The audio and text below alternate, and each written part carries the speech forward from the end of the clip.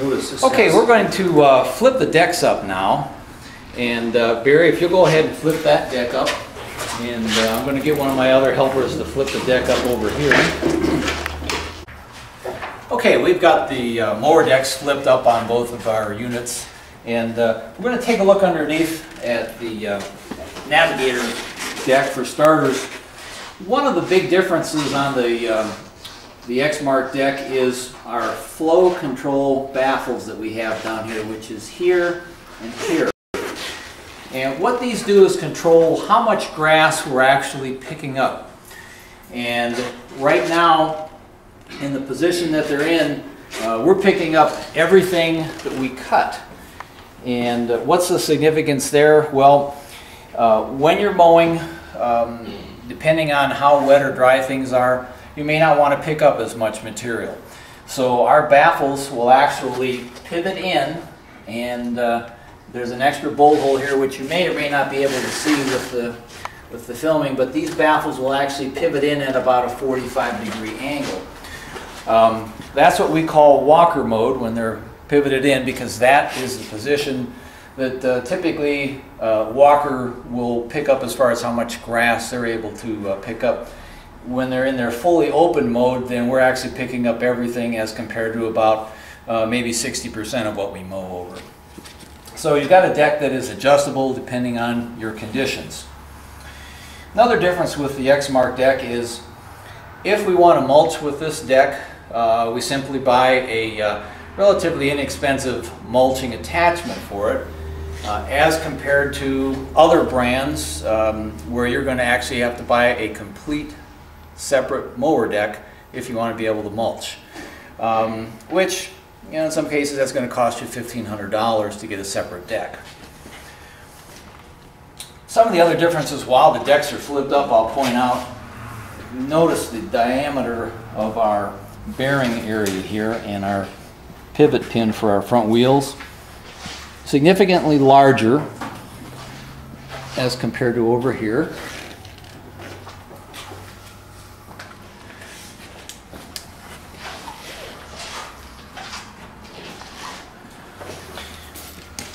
Another difference are flat caps on the top. And I know the newer walkers do have a grease cap on the top.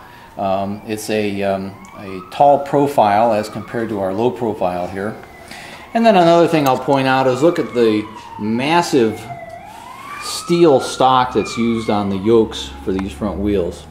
Just gigantic material that anybody that, again, that can find a way to bend these Navigator yokes, the rest of the machine is going to look pretty bad too, because they probably had to have let it fall off the truck at 80 miles an hour when they're going down the turnpike, which can happen.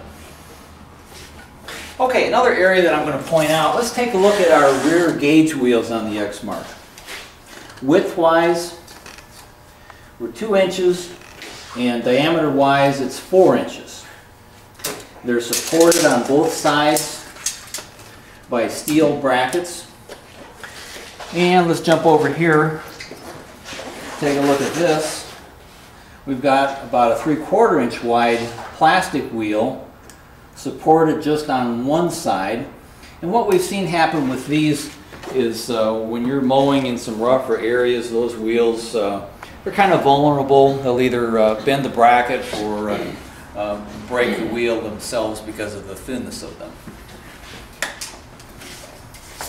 Okay, so we're going to drop the decks down now and move on to some other parts of the machine. So if I can get my mower down.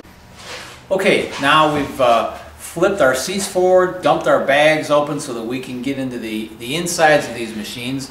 And I'm going to direct you down to our pumps on the Navigator. We have 2 separate gear reduction pumps and wheel motors. And this is a modern design that has been on the market for probably the last 5 to 6 years. It is a extremely durable transmission, hydrostatic transmission setup, and very few moving parts on it. Now what we're going to do is take a look at design that the Walker uses.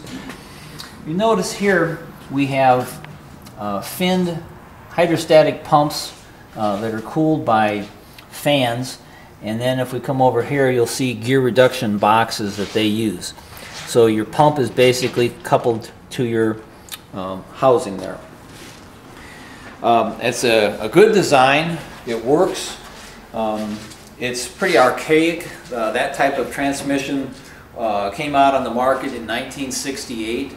Now, of course, Walker has not been out that long, but the technology that exists, you know, in this particular century, much more durable, longer life, and less maintenance. So over the life of a machine, you're not going to be spending the time and effort to maintain and rebuild the hydraulics on this system like you will on the yellow unit there. Okay, some of the other areas that we're going to take a look at while we're down here. Notice the diameter of our air filtration system. The cartridge in here is a 5-inch diameter setup, and if you zoom in on the air filter setup on the Walker, similar design, although it's a 4-inch diameter. And that 1-inch extra diameter makes a significant difference in how big our air filter is and how long it's going to last between cleanings. Some other differences you'll notice here is our engine is mounted with the crankshaft going front to back, as compared to the Walker. When we zoom in on that, you'll see that it's actually mounted sideways or side saddle. With the Navigator design, with the engine mounted in this fashion, we're actually able to use one less right angle gearbox than what you'll find on the yellow machine. So we've got one less gearbox, which also requires one less belt. So we're running a total of 3 belts on the Navigator as compared to 4 belts on the Walker, 1 gearbox as compared to 2. So again, over the life of the machine, less maintenance, less moving parts to be